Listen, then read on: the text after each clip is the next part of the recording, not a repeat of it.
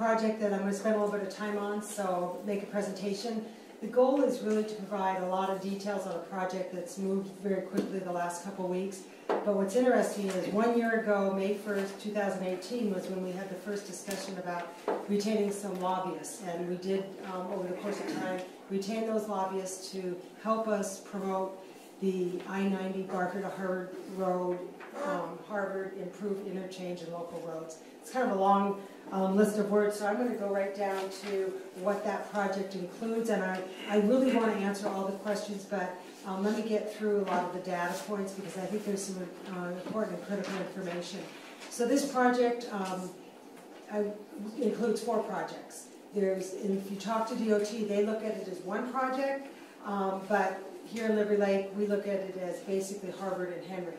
But the project does include Barker Road Roundabout. It would be on the north side of I-90 at Cataldo. Harvard Road northbound lane, so that would be a new additional lane northbound, a widening of the bridge. Harvard Road westbound on-ramp, so that's currently in place, and this project would extend that on-ramp. And then finally the Henry Road overpass. So that's what the project scope looks like. So I'll go down to the next slide. And we'll talk about some pictures. So you can see on the far left is the Barker Road Roundabout. In the middle you'll see Henry Road Overpass, and it spans from Mission Avenue on the north to Henry Road on the south. Excuse me, that should be Kramer Road. And then the Harvard Road widening and the westbound on-ramp. So that's kind of where the project lies. Before I go on to the next slide, but I wanted to also speak to the importance of this project and why I think not only in our community from the city's perspective, bridges build connections, and to connect the north side of Liberty Lake to the south side is just incredibly valuable. Public safety, our ability of our police officers and our fire service providers to get back and forth, especially during peak hour commutes. With the new schools going in, people to be able to get from one side of Liberty Lake to a school on the other side.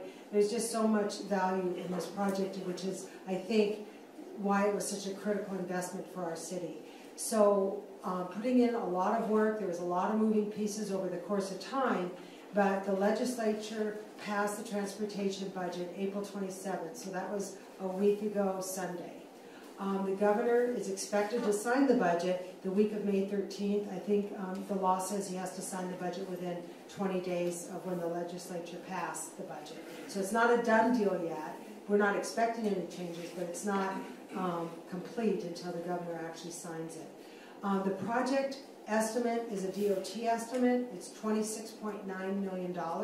So what are those? It's broken into bienniums. So in the current biennium, there's $3.25 million. Those dollars have been spent.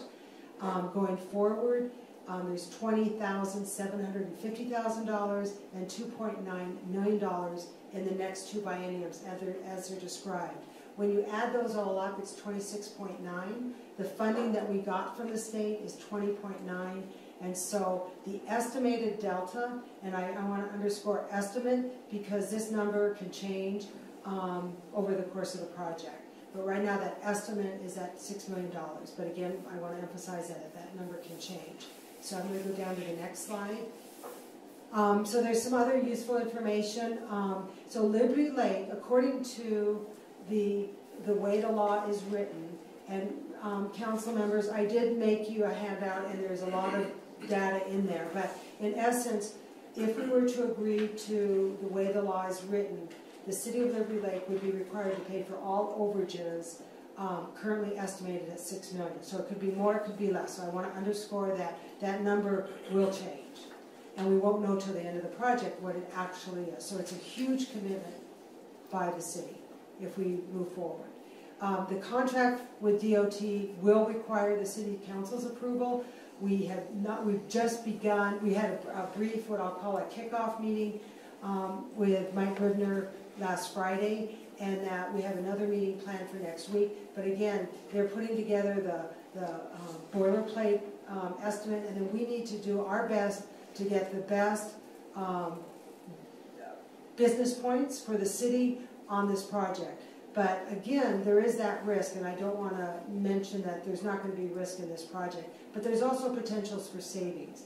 So let me talk about some of those things. With design, okay, WashDOT will not negotiate on who's going to manage the construction. They're going to manage the construction. They're going to manage the construction of the roundabout, the bridge widening, and the Henry Road construction, as well as the on-ramp. That, they told us right off the bat that they're going to be what they call the CM on those projects. On the design side, there are some opportunities where the City of Liberty Lake can provide those services. And so design, geotech, survey, right-of-way acquisition, all of that is under discussion. We don't know for sure that DOT is going to agree to letting us manage those contracts. I don't know if the intersection improvements at Country Vista and Mission, I don't know that they're included in the budget. We need to evaluate those estimates so we know what is included in DOT's estimates or not.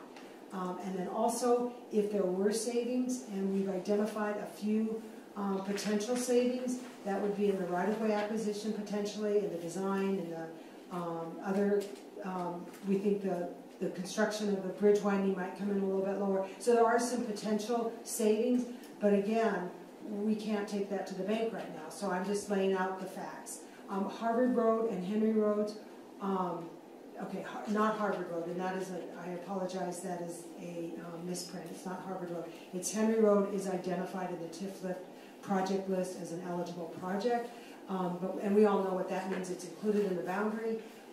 It's potentially identified for funding, but again... Katie, I'm sorry, you're saying Harvard's... Harvard is not, and that is I apologize, that is a typo on number 7. I should not have included Harvard Road in that. It's just Henry Road. So basically it's the River District, and then it drops down to Country Vista between Harvard and between Henry and the flyover. So I brought the map right here if anyone wants to look at it.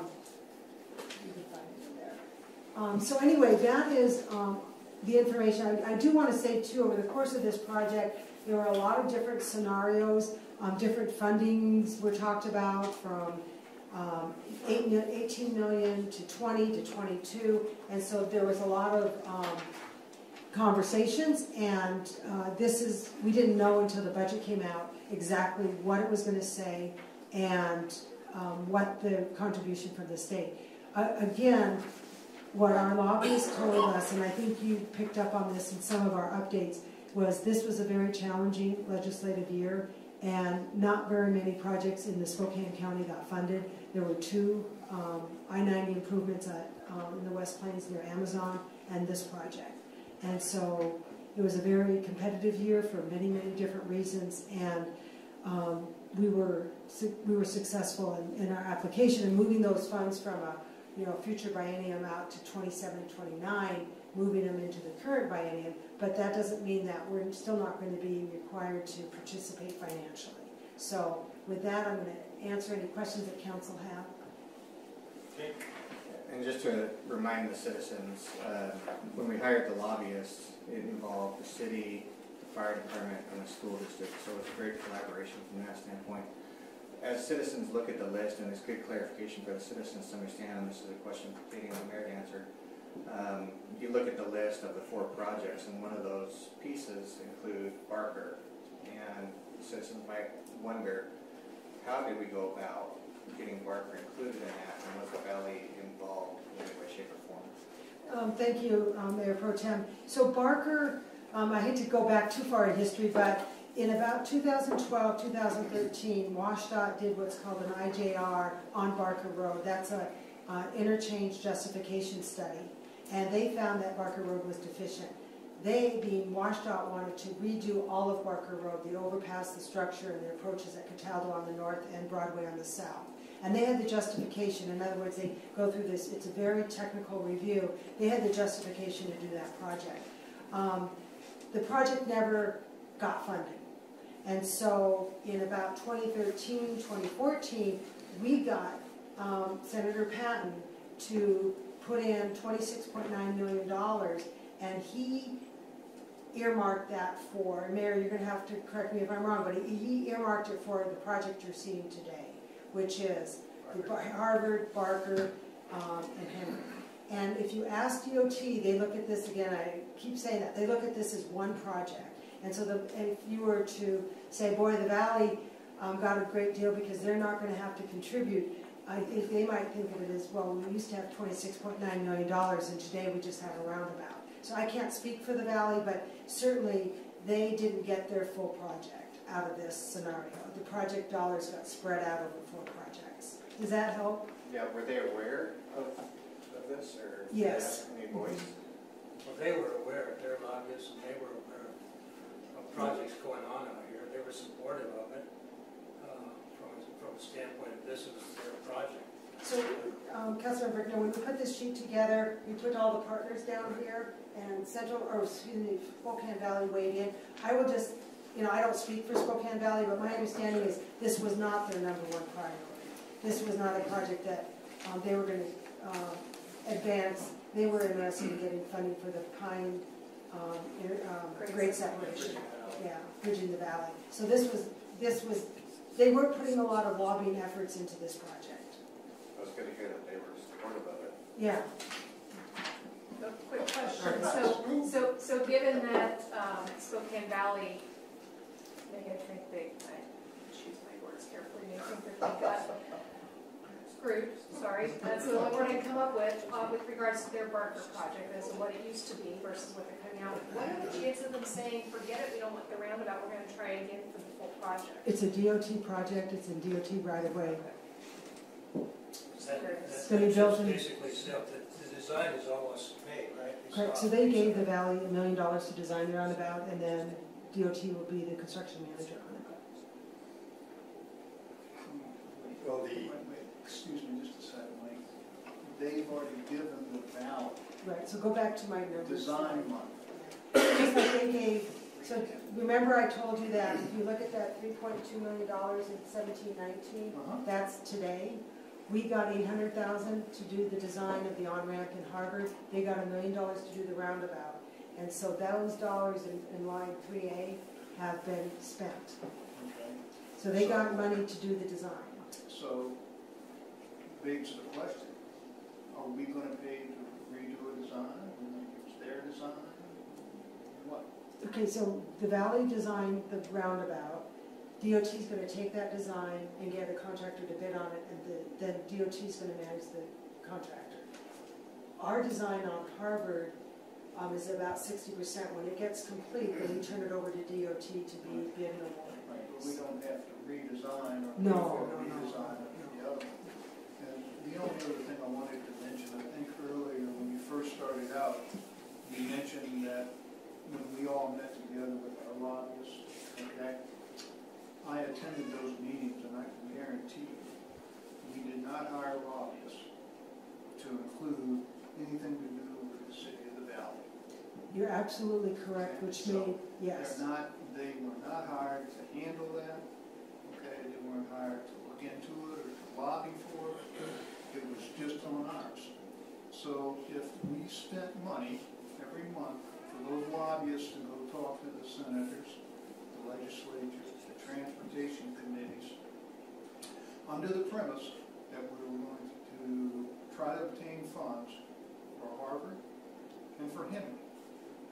At what point did Barker get inserted, and why haven't we heard that from those people that we've been paying as legislators to tell us that it got changed to include that? So I want to be very clear. Over the whole course of this project, our lobbyists never lobbied for Barker. They did talk to the lobbyists from the Valley to find out if the Valley wanted to partner with this effort, and the answer was no. So when you look at this sheet that we used as a fact sheet, DOT was very critical if we, Liberty Lake, went out on our own without including Barker, because I can't underscore enough, DOT looks at this as one project, and if we didn't include Barker here, and Senator Patton insisted that we include Barker, but if you read this, it says Barker is under someone else's jurisdiction.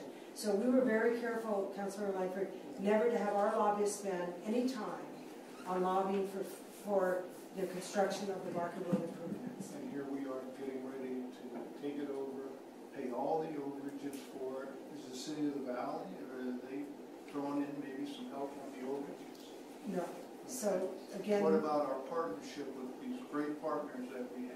The fire department, the school district, you know, they've been great. They were included in the funding for the legislators, for the lobbyists. Are they kicking into this project? We don't know yet, we're still in the negotiation stages. You know. So, Okay. if that's important to the council, then Well, don't you please. think it would be important to Well, know how much I they think- they're paid? Tony, I think to your point, Well, I was just speaking with her, okay? And I was just wondering, right? I think we've already got the answer. The answer is we don't know. well, to your point, you talk about our partners and how they can participate, or how they do participate. You know, they did participate in the lobbying on behalf of Henry and Harvard because of the safety issue. Ben Small was pleased that, I think that the roundabout on the north side was included because of his buses, that's what he keeps his buses. And so that gives him better access to Barker. I think if you look back in the vehicles that we've chosen to bring forward to help pay for Henry and these projects, the lift, the fire department, as mentioned earlier this evening, was a big participant in that because they funded a portion of the tip. This, So I'm just going back to they have the participated. connection there back to something that happened many years ago. You can do that if you want to. Well, But I the like current, that the because current is that there has been no indication or solicitation from what I can see on behalf of city of Liberty Lake to ask these partners to join in with the estimated delta, which doesn't even include overruns. Okay? So we got a lot of work to do in a very short period of time. Okay? I have no doubt that they'll probably participate. I was just asking whether or not they've even been asked yet. can I add just a point of clarification in the handout? When you look at page 66, on number 27, it's highlighted on the side, and it says, this $6 million of the motor vehicle account -private/local, that is us. It doesn't say Liberty Lake, but that is us. So, I'm sorry, Councilmember Kennedy? No, I just got a question. Is that, what I'm understanding is that I understand the separation of Barker, and they had funds pretty much guaranteed to them for the north and south of Barker. That's where the $1 million, I understand, comes in. Because I understand it was about $450,000 was assigned to design the roundabout on the north side. So what I'm understanding is that Liberty Lake at this point, mayor, council, or staff has not had any conversations with the Spokane Valley to participate in this? So I've talked to their assistant deputy, well, their deputy city manager, and we have, no. So have I asked them to contribute dollars to this project? The answer is no. But we've had, Mr. Mayor, we had negotiations or any discussions with them to partner on this, or No. anything about funding back to us or anything? no, it hasn't been that way. In fact, to us, and kind of the reason we started this process down the road is our priorities have been Harvard, Right. Henry, and Barker's on the last of our list, correct? Never even made it to the list. Yeah, that's what I'm saying. It's on the last of the list. And from a standpoint of costs, we assumed that, like we told them, you've committed, or the number that you put into the bill, or, the account was $2.3 million for that roundabout. In my head, we built 4 roundabouts or 3 roundabouts now. Pardon? Yeah, there's a lot of complexity. $750,000 with Barker. each, and they have brick and so forth. So we assume that they're $2.3 million more than sufficient money to cover that roundabout. And if you can build that roundabout for, let's say, $1.3 million, 1.5, that savings gets credited to Liberty Lake in the $6 million. It was my understanding, and somebody knows better, you can correct me, but my understanding that the state or DOT pretty much had guaranteed the majority of, a big chunk of money for Harvard, or I'm sorry, Barker Road. So that's now thrown in with us. But we do have to understand that even though that big chunk came to us in this 20.9, any overages on Barker will be our responsibility. I would describe it, because I think the words we choose are very, very important. The DOT doesn't look at it as 4 projects. It's one project. Right.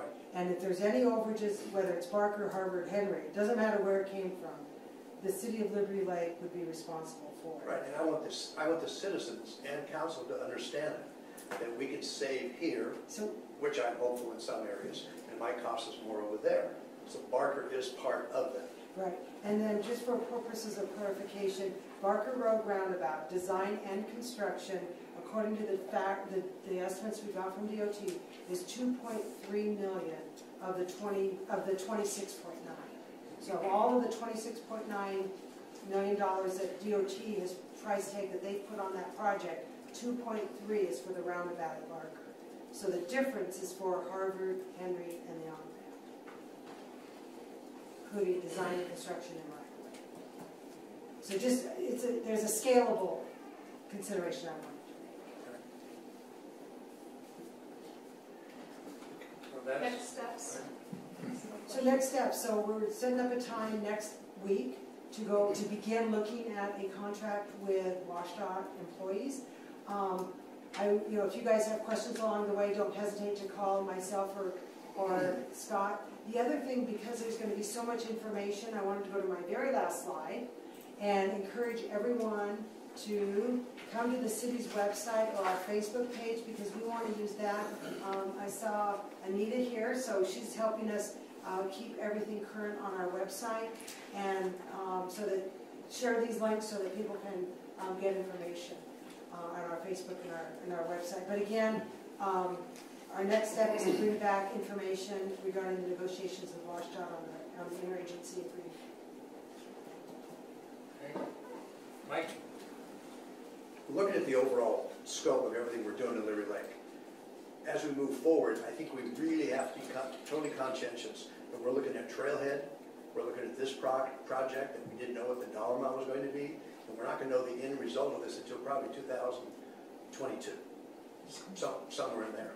So we are operating with a blank check on that. This has to have some impact for our consideration of what we're doing elsewhere, which includes Trailhead, other properties we own, other ideas we have going on, because this is something we're going to be tied into for the next couple of years. So I think we have to be very conscientious, and not so much to the point of thinking, well, hold it, we can borrow and build a lot of stuff here. Because it still comes down to, how do we pay for it? How do we service our citizens and keep the transparency going, which I think at times really has suffered. Okay. Thank you. So Mayor, I'm going to go down, I'll speed up my pace a little bit. The next item is election registration, just so that if